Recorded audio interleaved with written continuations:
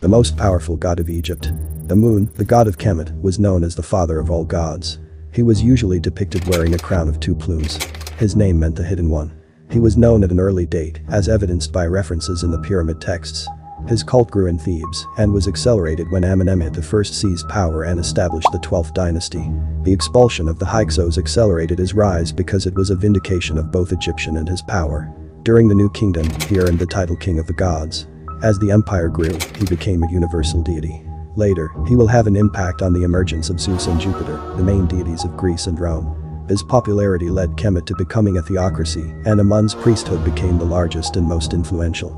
It even resulted in the emergence of Theban priest kings during the 21st dynasty. By the 25th dynasty, he was the chief god of Kush. According to Kemetic priests, Amun originated and stayed in the mountain of Jebel Barkal in Sudan. So, according to the ancient Egyptians, the god of all their gods was a Nubian.